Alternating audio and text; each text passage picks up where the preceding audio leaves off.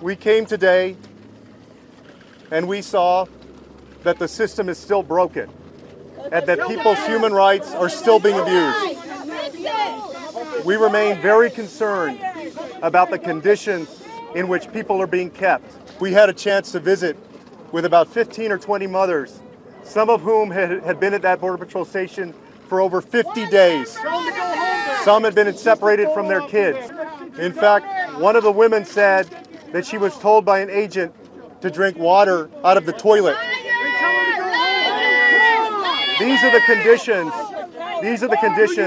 that have been created by the Trump administration. I would also like to very quickly, before I turn it over, speak to the Facebook page that was discovered by ProPublica today. That was a vulgar, disgusting, and vile page. That shows, unfortunately, that there are many within CBP who become desensitized to the point of being dangerous to the migrants in their care. What we saw today was unconscionable.